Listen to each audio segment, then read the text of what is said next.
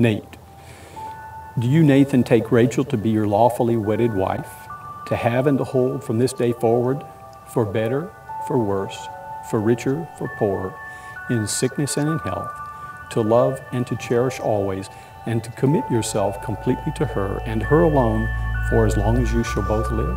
I do. Rachel, do you, Rachel, take Nathan to be your lawfully wedded husband, to have and to hold from this day forward, for better, for worse, for richer, for poorer, in sickness and in health, to love and to cherish always, to commit yourself completely to him and him alone for as long as you both shall live? I do. In every single way measurable.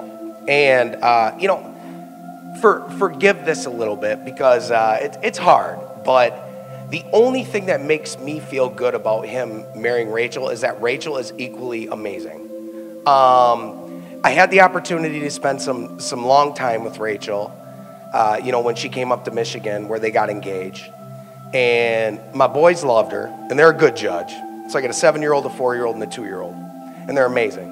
And they loved her, right? So they call him Uncle Nate because I'm always on the phone with him, right? So, like, Dad, is that Uncle Nate? You know, and so Rachel is just an amazing balance for him in a way that he's always kind of been seeking somebody to love, and where she also celebrated him, right? And that's what I love about Rachel, is that Rachel celebrates every minute and every day with him because I can see it on her face. It's her nonverbals, right? And you can see it if, you know, I just happen to be in sales, but if you do happen to look at nonverbals, you can tell that Rachel just adores him. She hangs on his every word. She always smiles at his jokes, even when they're bad. And they are sometimes. It's okay. Mine are bad too sometimes, though. But, you know, but he deserves her, and she deserves him. And it's a great partnership. I have no doubt that the love is going to continue to grow. And I'm very excited to see the future of this relationship with two awesome people who are very passionate and, you know, but are ultimately passionate for each other, because that's what matters. Life gets hard, and I really know that they're going to weather the storm. So let's raise a glass to these two amazing people, because we all love them.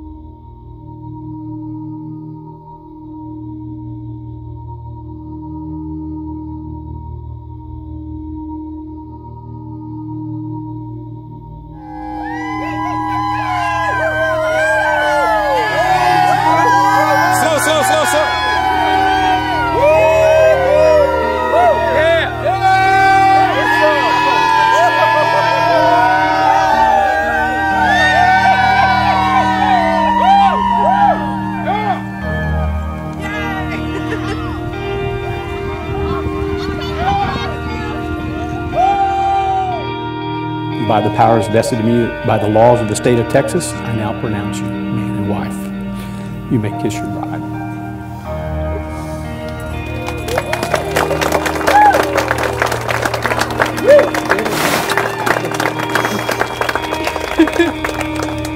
I'm proud to present to you Mr. and Mrs. Nate Arnold.